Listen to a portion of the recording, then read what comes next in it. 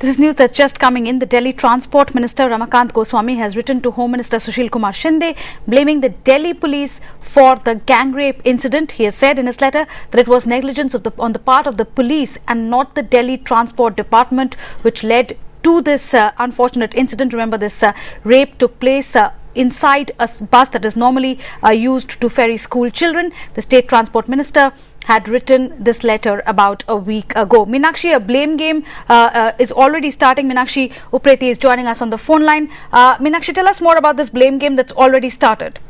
Yes, Ananya, looks like the blame game has already started. I spoke to the Transport Minister Ramakant Goswami. He informed me that he has written a letter, in fact, to Home Minister Sushil Kumar Shinde. In the letter, he has written that it was not the responsibility of the Transport Department, and it was basically the negligence on the part of the Delhi police, the traffic police, which led to this incident. He tried to wash his hands off the incident. Clearly, the blame game has started. The law and order, as we know, is in the hands of the centre and not the Delhi government. So the Delhi government is already blaming the centre, and they are saying that it was not their mistake, it was not the mistake of the Transport Department, but the traffic police and the police which led to this incident. Right. But you know that, yeah. Meenakshi, just to take us through, in this particular case, the bus was plying on an illegal permit? Yes, the bus was flying on an illegal permit, and as I was just saying, that the traffic police can just give challans.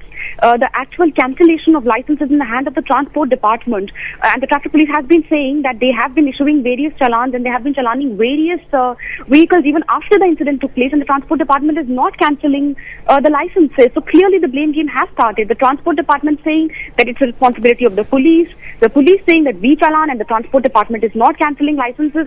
So clearly, as you said, the blame game has started, and in this particular case also, the bus, it was flying on an illegal license and had crossed various barricades as well. All right, Meenakshi Upreti, thanks.